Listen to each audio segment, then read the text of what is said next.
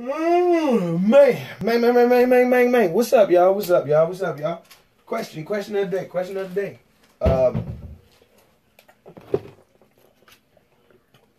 Let me get some water in me so brother mouth don't get dry. This isn't going to be too long. This is my opinion. This is my take on the question I asked. What makes a fully mature dog, male and female? When we ask that question, it comes down to a few things. It comes down to physical, how the dog is, how the dog matures, how the dog develops. It comes down to mental status. Is the dog mentally mature? Or is the dog still very adolescent in its mental state? With the mental state, that goes with, you know, the ability to train the dog, the way the dog responds to you with verbal commands, as well as some of the antics that they might do, or the ways they might test you. And then when it comes down to the age thing, personally, I don't go off of age when it comes down to what makes a fully mature dog. A lot of people say, you know, it's 3 years, it's 4 years. Some people say it's 2 years. But in all honesty, the way I look at what a fully mature dog is for a female, it has to be, is this female fully developed? Has this bitch, you know, grown properly?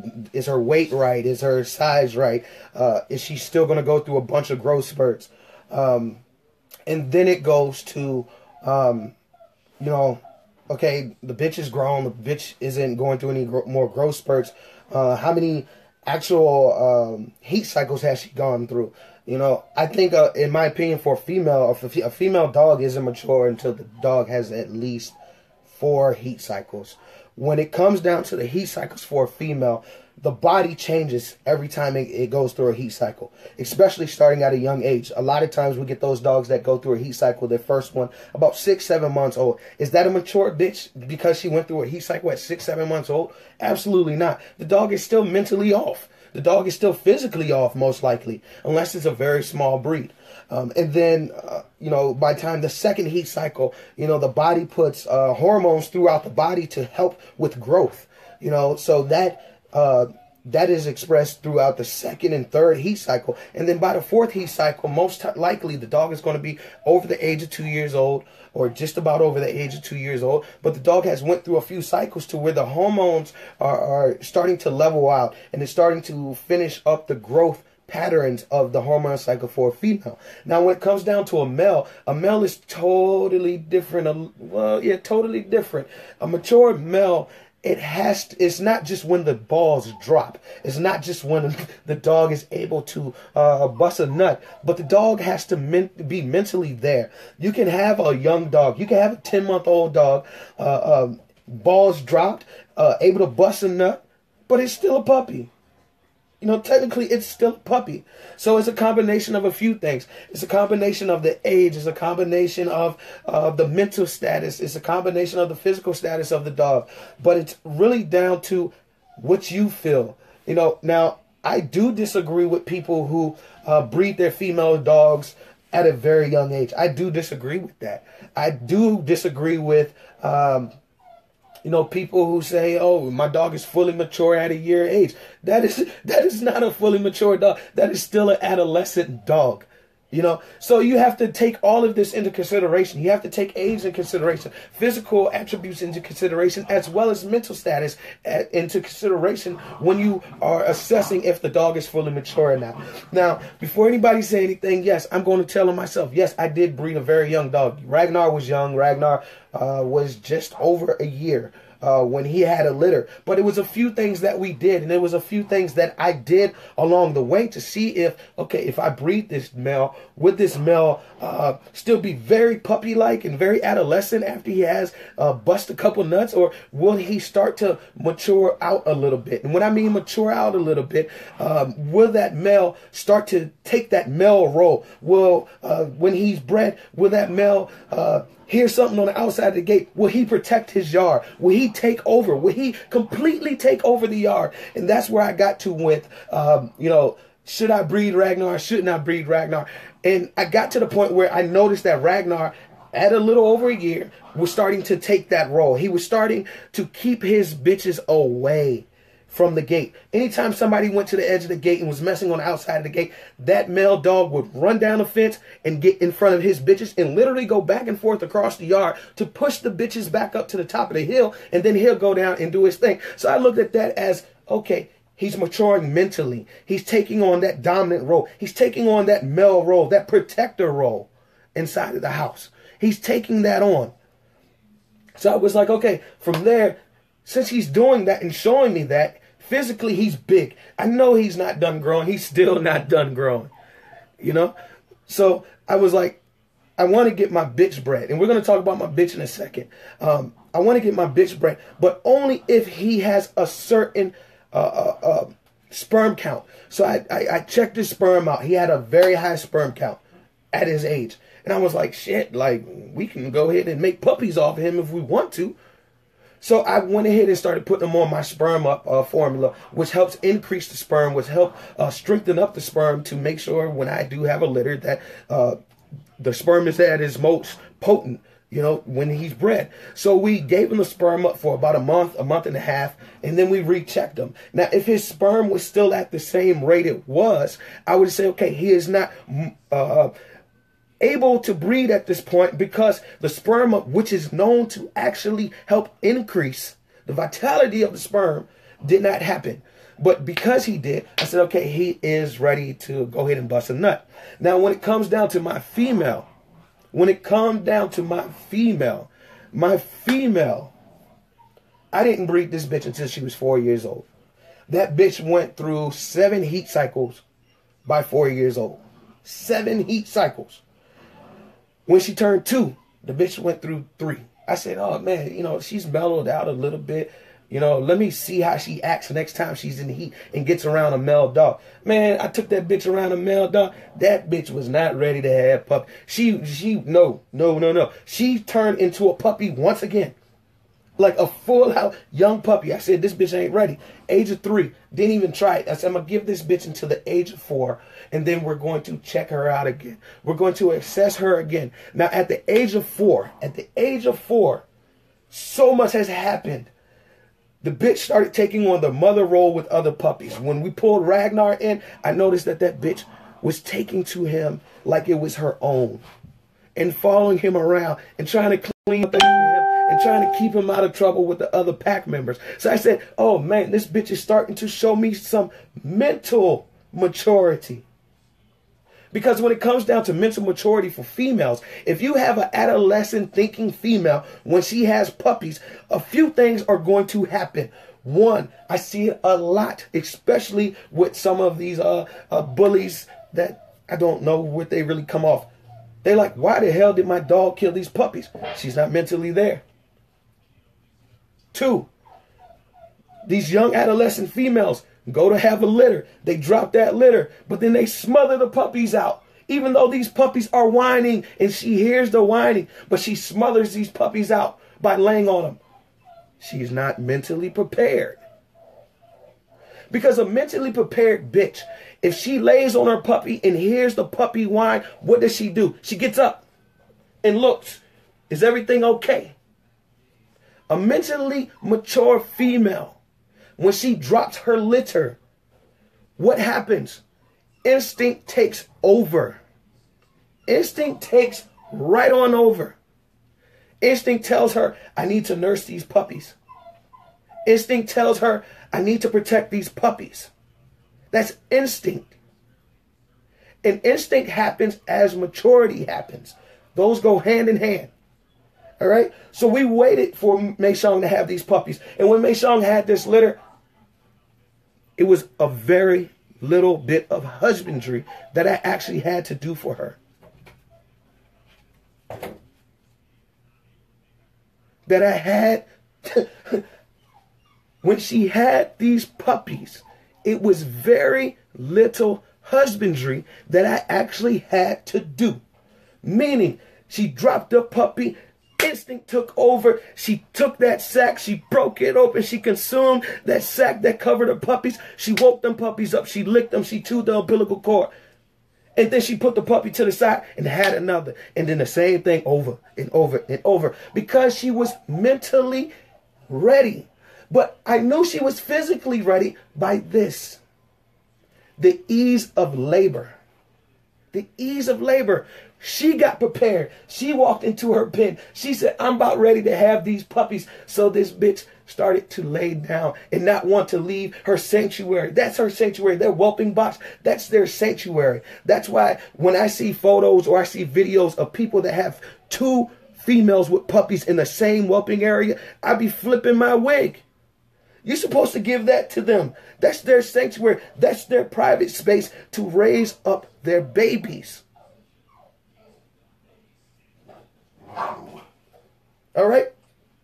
So I watched how she developed. I watched how these puppies started to develop, and it confirmed my theory. She was mentally ready now to have these puppies. Not at 3, not at 2, not at a year, at 4 years old. It took her until 4 years old to have her very first litter.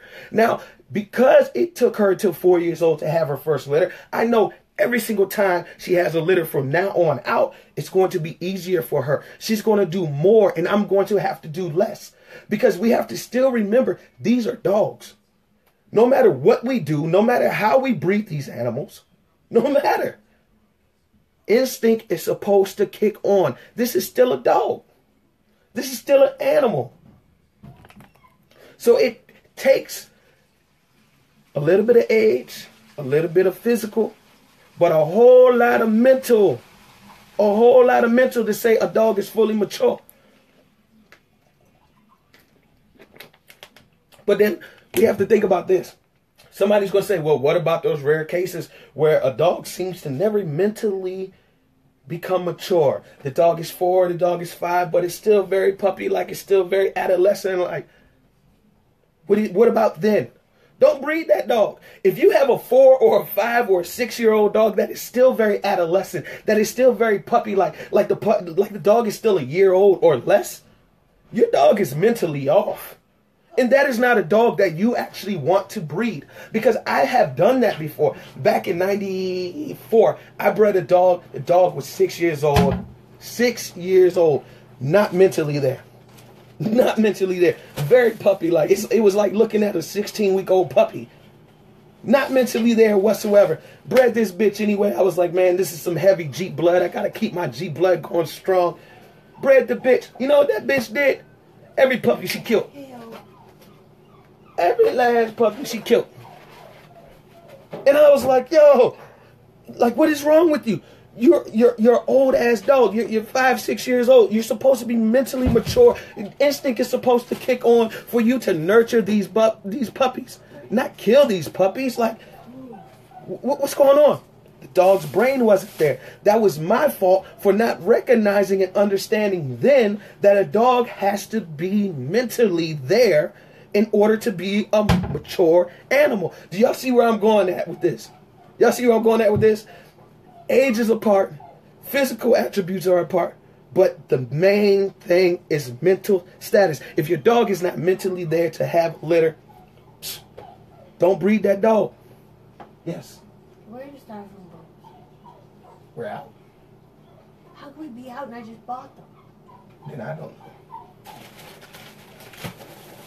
Oh, here you go. So a dog has to be mentally there. Not just physically there. Not just there because of age. Not just there because, you know, they went through a few heat cycles. It has to be mentally there. It has to be. Now, going back to the males. I've had 7-year-old, 8-year-old, 9-year-old males. Balls drop. Very dominant and go hard, go home type males. But when it came down to breeding time, they wasn't there. They wasn't there at all. The male didn't know what to do. I gave the man ample time to try to mount this female. I even put the male on. I stuck the male thing up in there. He pulled out and run. I said, this is an older dog. Why is he doing that? He's not mentally there. So that means we do not breed that male. Those are two dogs. The female who is not mentally there at an older age, call it. Call it soft call. Get it spayed, get it neutered, give it away. Don't let that animal reproduce. The male dog who is old, that is still not mentally there when it comes down to breeding, and you done put his wee-wee up in that female, instinct supposed to take over then. He's supposed to say, oh yeah, this is what I've been waiting for. I've been smelling it. I've been crying for this. This is what I've been waiting for. But then he pulls out and runs. He's not mentally there. You do not want to reproduce dogs like that. Why don't you want to reproduce dogs like that? Because if you reproduce a dog that is not mentally there at an older age, everything that he produces runs the chance of becoming problematic. What if you breed her the first time and have no?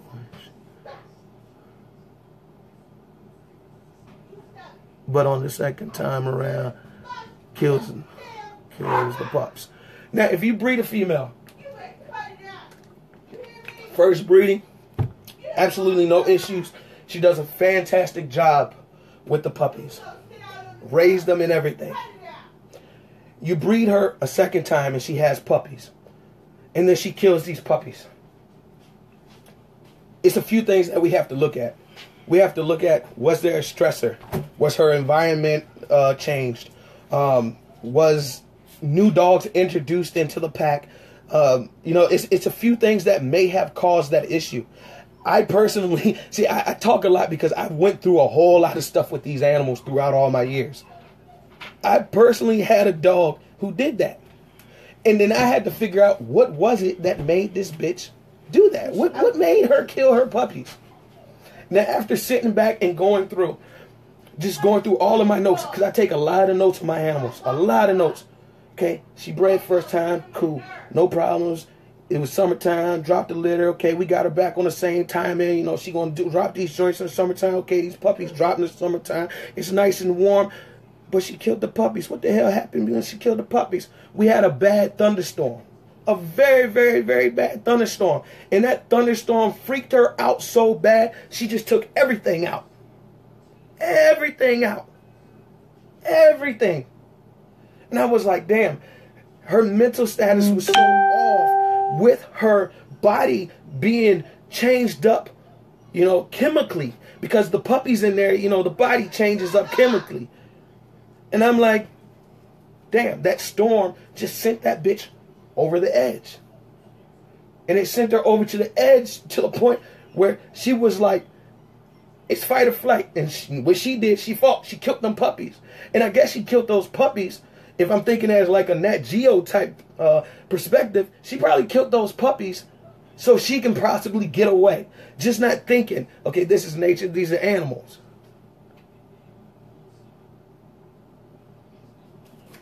So you have to look at everything that goes along with it. If you had a dog that had puppies, no issue. And then she had another litter, and there was an issue where she started killing all these puppies. Man, you got to look at it. Is it a stressor? Did I change something? Did I forget something? It's going to drive you batshit crazy, because it drove me batshit crazy. But when you get that opportunity to kind of sit back after taking notes, that's why I say everybody should have composition books dedicated to individual animals. When you sit back and you start thinking about it, you start reading through your composition book, taking notes and everything that happened around that time, you will be able to figure out exactly what that stressor was. And then it's your choice again. Do you breed her again to try it again? Or do you just say, okay, like, I'm done, no more with this bitch. Like, she's good. She had a litter. I'm going to go ahead and retire her and just let her live out the rest of her lives happy. What about females who decide to not feed their puppies for a very long and short term?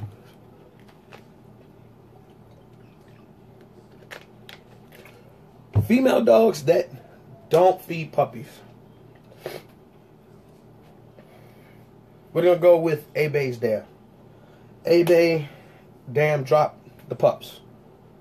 We put the bitch on. We put the puppies onto the bitch. She got up and she walked away. I'm like, okay, what's going on with her? She would not feed those puppies for 24 hours. I don't know what it was within those 24 hours. And I chalked it up to this. I said, instinct didn't cut on quick enough. Why didn't instinct cut on quick enough? Started going through my notes.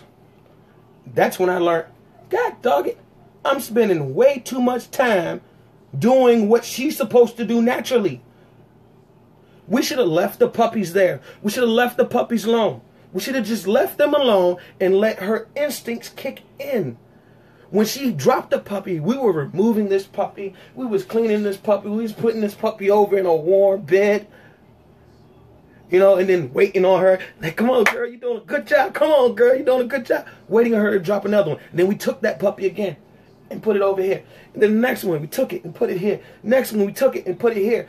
So natural instinct wasn't allowed to be cut on, because this is when natural instinct cuts on. Most of the time, this is when natural instinct cuts on.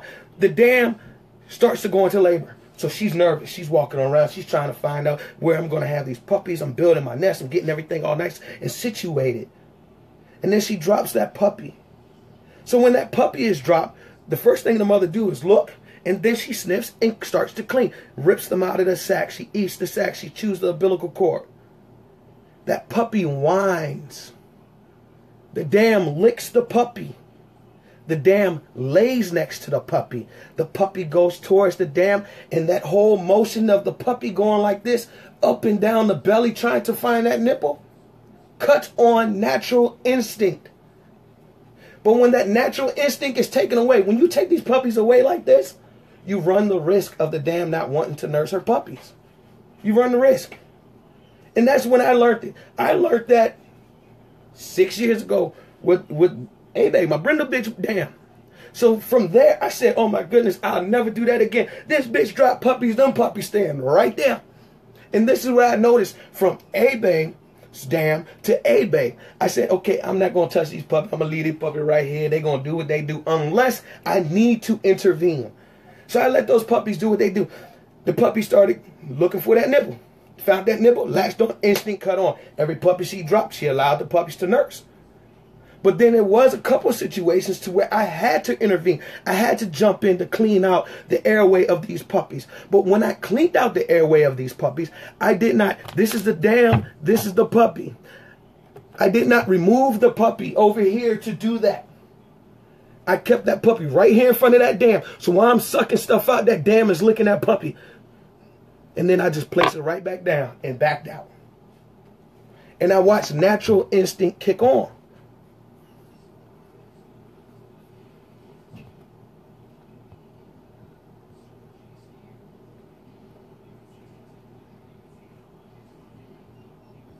Let's see if I'm missing anything.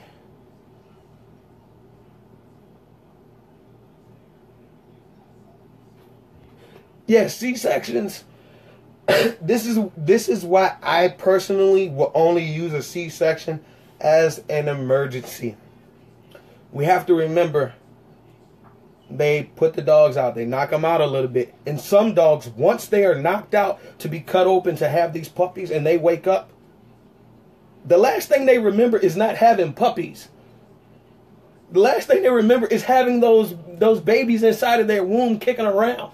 But when they wake up, they're all disoriented. So they're looking around like, what the hell going on? And then they hear those little puppies crying like, oh, where the hell did these come from?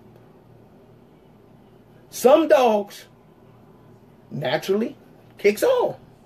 Some dogs, it may take a little longer for natural instinct to kick on. But we have to remember everything that we do for these animals, the C-sections, the husbandry work, all of this stuff, we have to be very careful with it. I say dogs, man, dogs are some of the most fascinating creatures in the world. You can sit there and you can watch them mate on their own. We have to do nothing. Only thing we really have to do for a dog to mate is what? Get a male and female and get them together, because nature is going to take over eventually. Then the female dog starts to have her puppies, or goes through the whole labor and has her puppies. There's not much that we really have to do other than kind of sit back. And if we think about it like in nature, if these were dogs outside in nature, they're not our pets at that point. If they do not revive one of their puppies, what do? They consume it and they keep it going.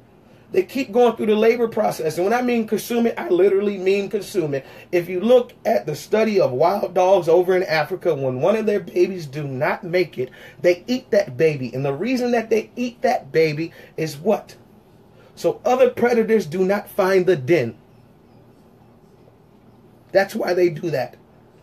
But there's a lot of stuff. We don't always have to be involved with all this stuff. We don't have to be so deeply rooted involved inside of this stuff. Sometimes it's our goal as the caretakers of these animals to just step back and let nature do its thing. Let nature do its thing. But always be cautious. Always stand there as that extra eye to say, okay, she having a little bit of trouble here. Let me go here and fix this to help her out, and then back off. It's your goal to sit there and just, it's okay, baby. It's okay, baby. Just ease the damn, keep the damn calm. That's the only job we should really be doing when it comes down to letting these bitches have babies. It's just making sure she is completely comfortable. You need water? Yeah, we're literally the servant for our bitches at that moment. You need water? Here, baby, I'm going to put a little high-calorie supplement on your gums so your energy level stays up. Or I'm going to give you a little smoothie that's full of nutrients so you can continue with your labor with ease. But everything else we can just kind of forget about and just let her do her thing. So back to the original topic, because we will go elsewhere with a lot of this stuff. Let me make sure I ain't missing any questions.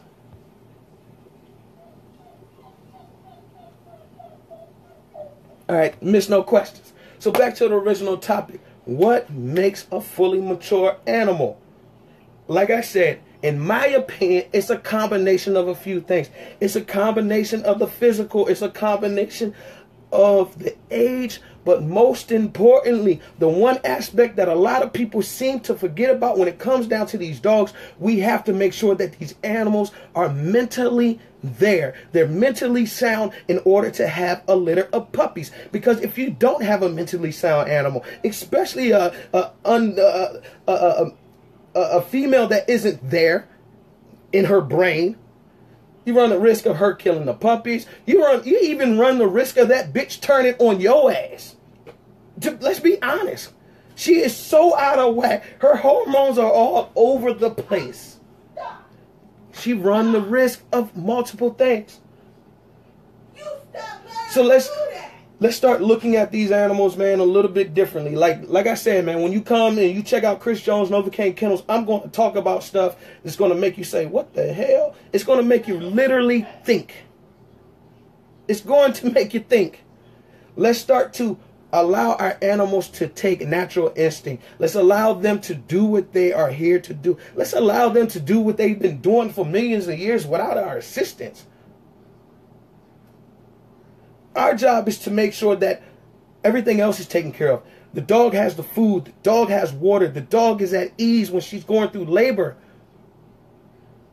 But we also have to look at, okay, this bitch is now 1. She's not ready. 2, she's not ready. 3, maybe ready. Let's check her mental status. 4, check her mental status again. And then we can go into having puppies.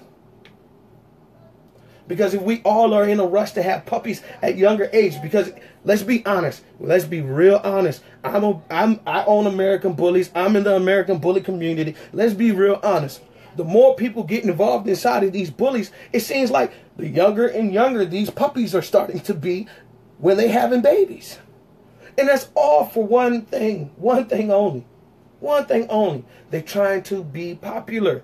So they say, if I can produce a badass dog, I don't care how old the bitch is, but it's going to be badass. People will like me. But we got to get back to the point where we're saying, nah, forget the people liking me. I need to do what's best for these animals.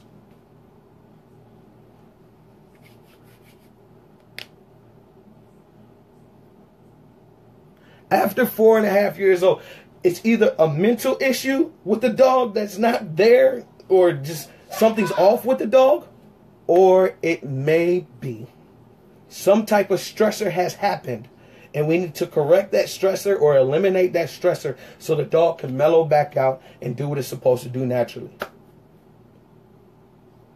All right. Any other questions?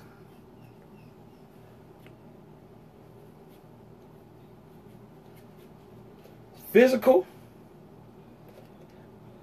age a little bit. Physical a little bit. But the biggest thing to know if your dog is fully mature is mental. It's mental, in my opinion. Mental.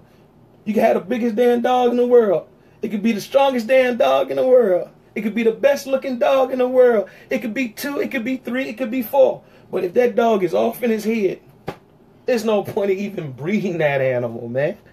Like, for real. There's no point in breeding that animal. And if you get to that point and you notice that your dog is mentally off at that age, my opinion is get the dog spayed and neutered, give it away to a pet home, go back to the drawing boards and start over. Much love, much respect.